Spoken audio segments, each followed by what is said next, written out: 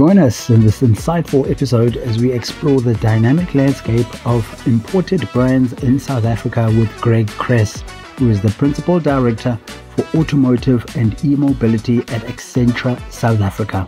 Principal Director for Automotive and E-Mobility at Accenture South Africa. Otherwise, Greg, how are you doing? Well. Just a busy week here at the NAMSA SA Auto Week, and also off the back of a long four-day electric vehicle road trip which happened last week, which was also quite an adventure. What we're going to be talking about today, what forms the part of this conversation, we're discussing the shifting landscape of imported brands within South Africa and the impact of evolving consumer behaviors and how these brands can stay competitive in the dynamic market. And basically, it's going to take me to my first question, which was, how do you see the African continental free trade area impacting imported goods? There's been a lot of talk around that and looking at imported brands market in South Africa, and what opportunities or challenges do you foresee for local businesses? Okay, as far as the Africa Free Trade Continental Agreement is concerned, it's a really important agreement that should be maintained and looked after at all costs. It's a very important trade agreement that allows the flow of vehicles and goods and components and minerals throughout the African continent, and any sort of constraint on that wouldn't be, I think, a positive development. But when we look at the landscape of the automotive OEMs that have set up shop, so to speak, in South Africa from a manufacturing perspective, I mean, it's now been 100 years, I would say, that NAMSA is now celebrating in its centenary year, and this is really testament to the longevity of the industry in South Africa and its importance on the continent. So from a manufacturing perspective, if you're an OEM, they've gone through a long transition and a long evolution with deep and rich history of being prominent players within the South African economy and on the continent.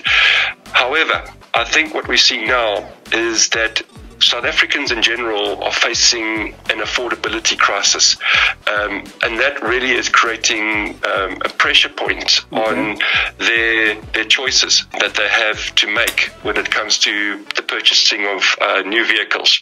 Yeah. So with that being said, we would expect to see other entrants could come into the market to take advantage of this affordability crisis and bring high value, premium but affordable vehicles as options to the consumers that need them.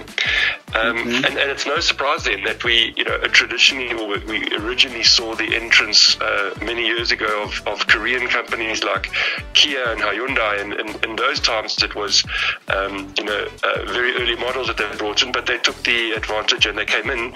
But now, most recently, you're seeing the rise of manufacturers that are coming out of India and out of China, and these are the vehicles that they are offering are right in the sweet spot of affordability for South Africans. So I'm talking about the 250,000 Rand range up to the 350,000 Rand range, where a recent data point from NAMSA was that 66.3% of vehicles sold in 2023 were below 500,000 Rand, which is the majority. So with that kind of development, it's really playing out now that the importers and the retailers of these vehicles it's no surprise to see them in the top 3 best-selling vehicles on a monthly basis when you look at the figures. So just in summary on that, I mean, we have to find a situation now or a solution where the established OEMs who have taken the risk to build factories in South Africa can meet the domestic needs of consumers in South Africa at a price point that fits their budgets. Otherwise, this trend will continue. Now, important brands within South Africa, how do you see them adapting to this shift while navigating the whole local infrastructure and regulatory challenges? So this is a very interesting scenario we're seeing in South African terms. The rise of electric vehicles around the world has taken the world by storm. The disruption that they're bringing in a positive way, because they really are if charged the correct way, are the solution to get towards a sustainable emissions-free mobility.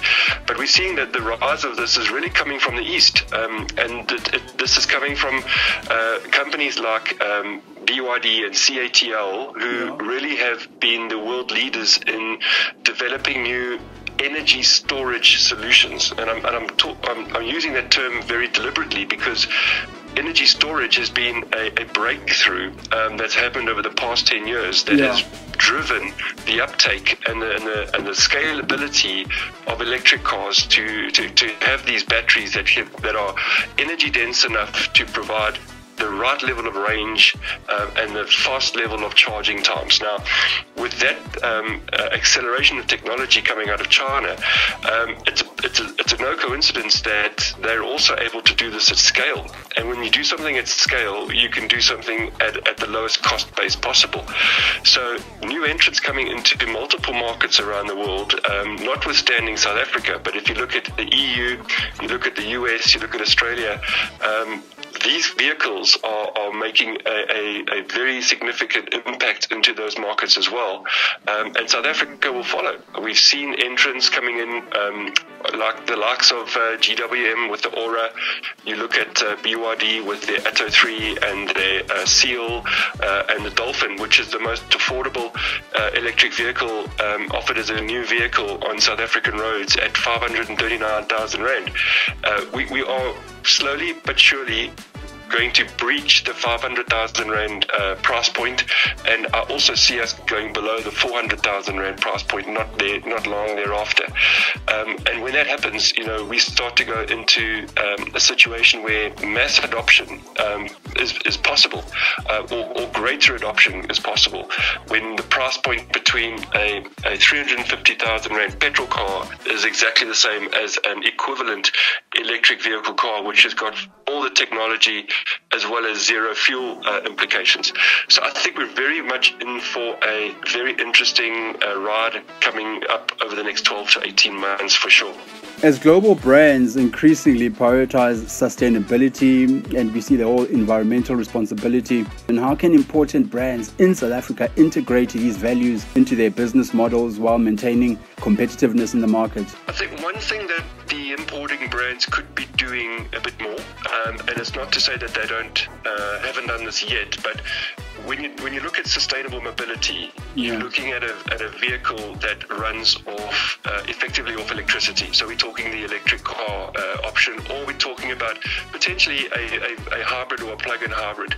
But there could be more done, I would say, in these brands investing into the charging infrastructure ecosystem that surrounds their vehicles and their products.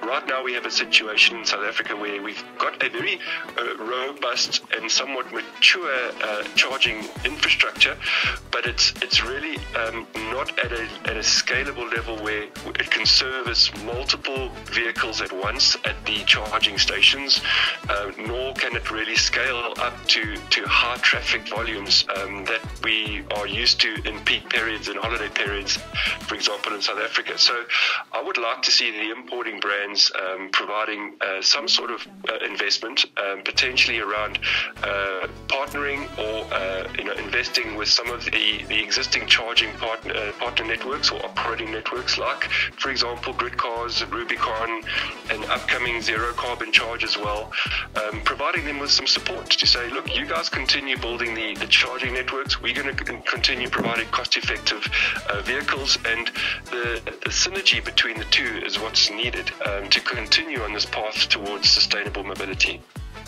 All right. Now, Accenture's research actually shows that companies prioritizing sustainability and the digital transformation outperform their peers.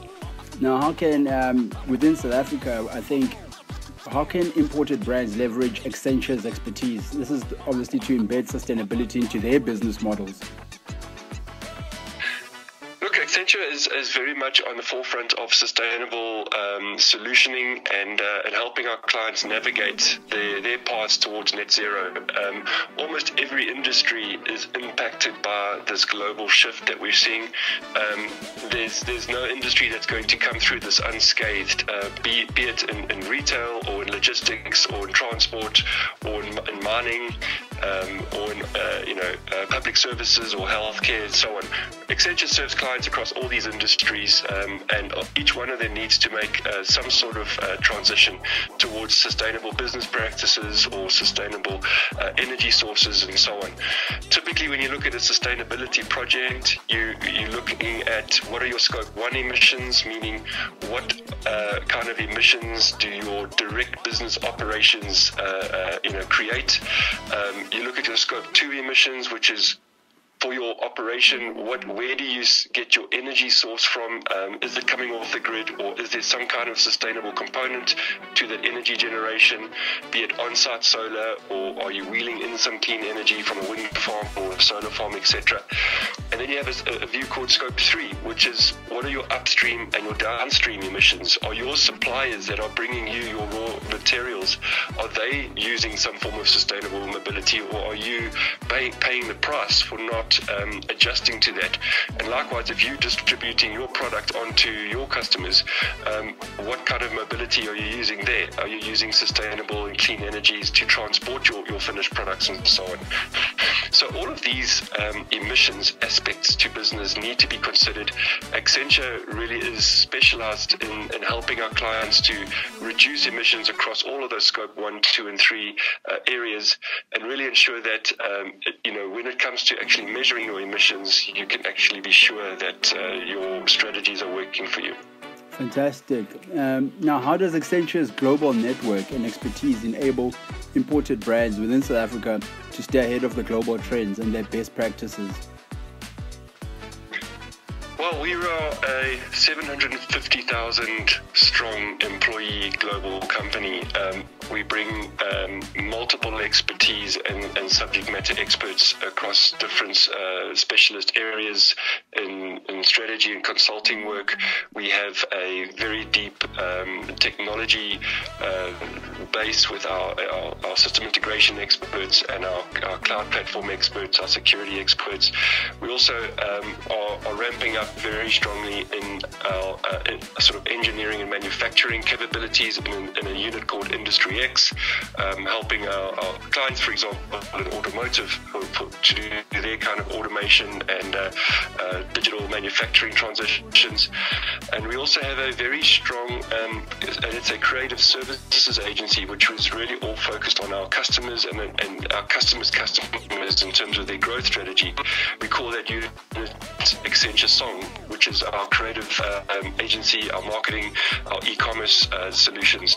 And this cuts across all the industries I mentioned earlier. So coupled to that, deep research capabilities on any of these topics. And I think the value we can bring to any client of ours at any location in the world is that we've got learnings from all over the world, and we can consolidate and just bring those key lessons to you at any point in time. So, I mean, Accenture exists really to help our clients navigate change and navigate disruption and do it successfully and profitably. Great, man. I like the fact that you speak a lot of strategy, and one of the things, or one of the main key focus areas amongst the digital transformation of businesses that we see today is data analytics. And what role would you say in informing your strategies as Accenture? What role does data analytics play for important brands, specifically in South Africa? Well, data and analytics is really a very, very hot topic, isn't it? We are seeing it becoming more and more of an executive tool, if you will, to make decisions that are based on insights, based on facts, based on real-time data that is coming from either outside the company or inside a company.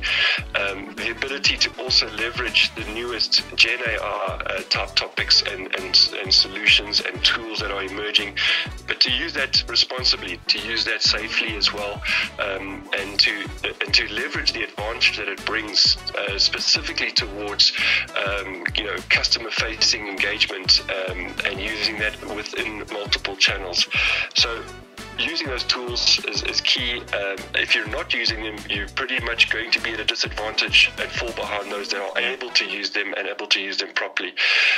When it comes to importers and the brands that we're seeing in the country, I would say that we are going into a period of time now where we are moving away from a mechanical-based product that customers have been buying for over 100 years in the form of just a petrol engine car into a full digital vehicle that is software defined and has a mobile operating system very similar to your mobile phone inside that vehicle. And if you're not using the latest cloud or Gen AI or data and analytics tools to be ahead of the curve in the way that you're interacting with your customers that are using these very advanced products that are on the horizon, then that's going to be a disadvantage. So the winners will be those that really can capitalize, I think, in a data and AI world.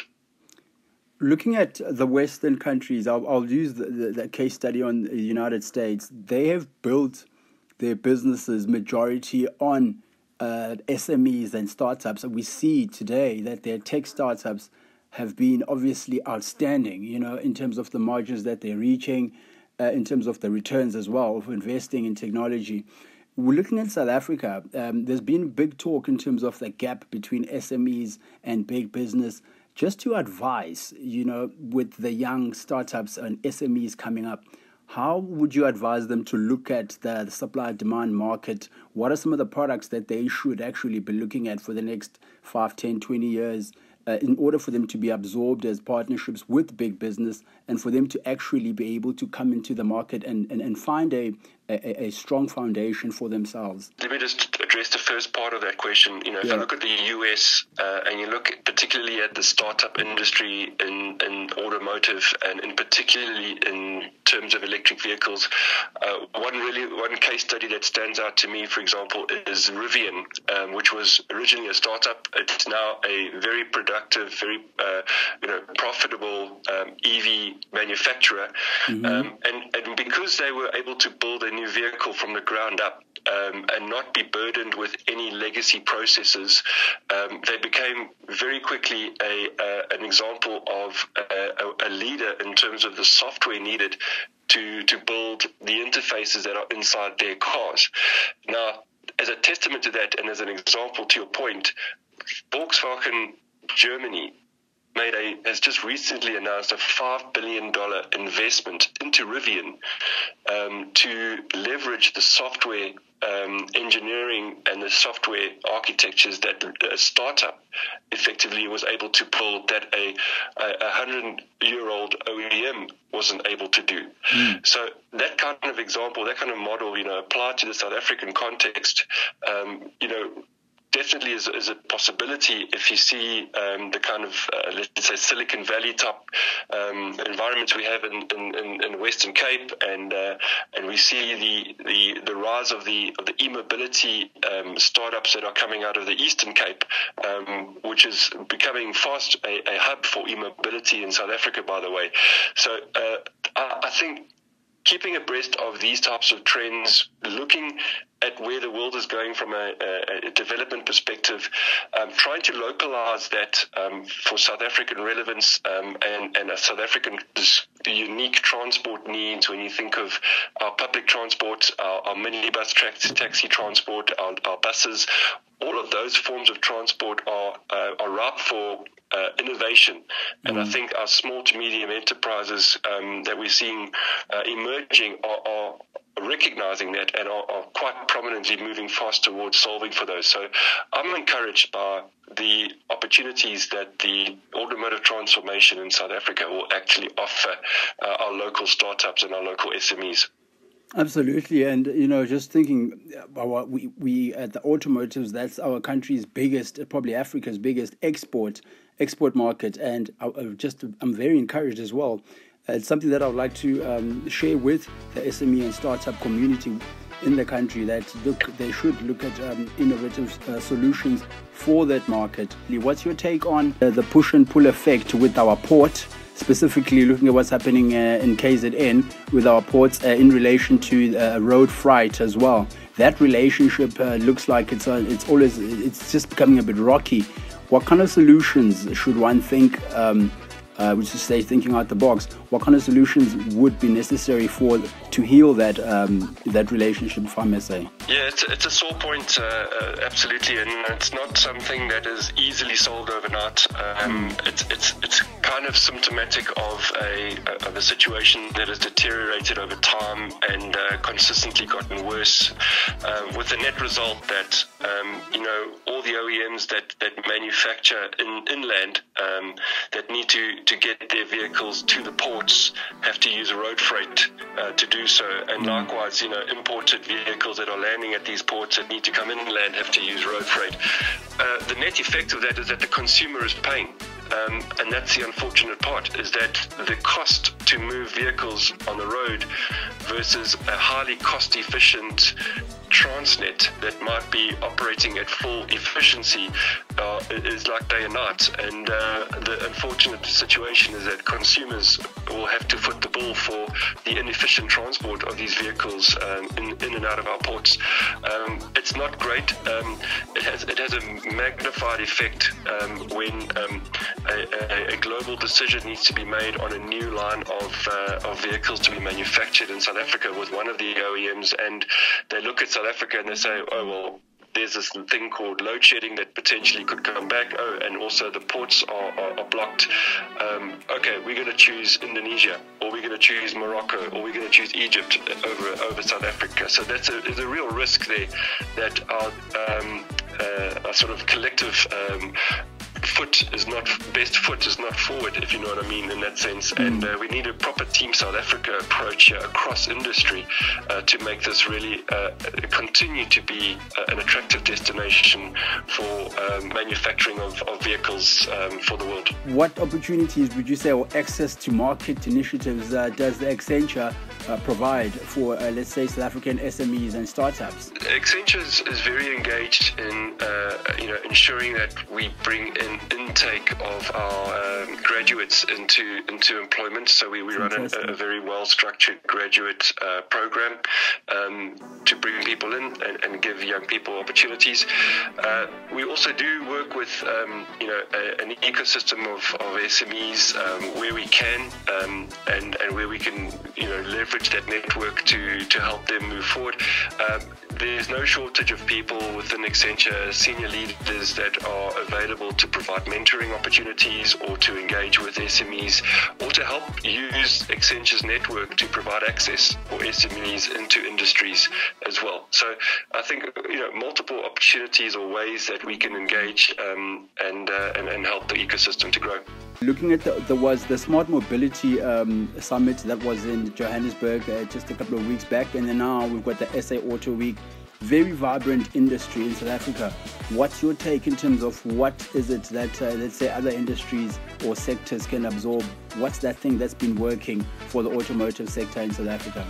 I think what I'm noticing over at least the past 2 years is that automotive is no longer an automotive-only club. It's not an OEMs or retailers, importers-only club. I think the nature of the transformation that the industry is going through has meant that the ecosystem is now invited to the party, if I could put it that way, in the sense that you're starting to see other players getting involved from the logistics sector and the retail sector and the charging network sector and the energy sectors, even to the point of seeing mining representation from mining companies on the panels at the likes of SA Auto Week and Smarter Mobility. Why is that? Because battery manufacturing is the new gold, in the sense of that's where energy storage is needing to go. So what are the minerals needed for creating batteries at scale, and how do we ensure that we can try to do this in Africa? So I'm very encouraged to see the convergence of these industries creating opportunities for these conferences to have a wider impact on more people in the ecosystem. We absolutely have to take advantage of that, and we have to stand up as South Africa and Africa and be relevant to the world. Otherwise, we just lose the opportunity to capitalize on it all. Your views on, we read that, for example, in France, 50% of people that had bought the EVs when we're slightly not happy, but we're looking at also trends saying it might not be such a lucrative industry for that long. But then we've got the Chinese industry that is manufacturing these at large scale. What impact do you see the Asian market having? Look, firstly, I think we have to always look at these studies and be absolutely clear on the context of headlines like that are put out there. Be aware that there's a lot of agendas at play across the board with various directions and leanings. That particular study, I believe, was more a microcosm of the fact that the dealerships that are selling EVs in France might not have always educated their customers on what to expect when it comes to owning an EV and charging an EV, and there might have been some disillusionment there. But there is no doubt that the world is moving towards EVs. Battery electrics definitely are not just a phase or a fad. They are the future. If you just look at the exponential growth that has been happening, any headlines that you're seeing around the slowdown of growth is actually to be expected, because a market cannot just go indefinitely on an exponential curve. So I think what you're seeing is an exponential curve becoming an S curve, which is a natural progression in any adoption cycle with a new technology. China is testament to that. You look at the complete and utter uptake of electric vehicles in China, and you look at the net impact that that's had on air quality, on sound quality, and on efficiency of transport in and around city centres. It's absolutely impressive and mind-blowing. And maybe just lastly, look at Norway as another example, just for a market that, although small, demonstrates what a complete commitment to this kind of mobility can produce. The fact there is that 9 out of 10 cars sold in Norway now are electric. And also you will notice that they've crossed the threshold that there are now more electric cars on the road in total than petrol cars, and that growth is continuing. So again, South Africa and Africa might be a way off this, but we can certainly take lessons from the future when you see markets like this that are so progressively advanced. Thank you so much, Greg. Look, it's been a pleasure talking to you, and I'm glad we catch up again. But you know what, to keep doing the great work that you're doing out there at Accenture. Thanks so much, Lwazi. Appreciate the time. Fantastic. Have a good evening.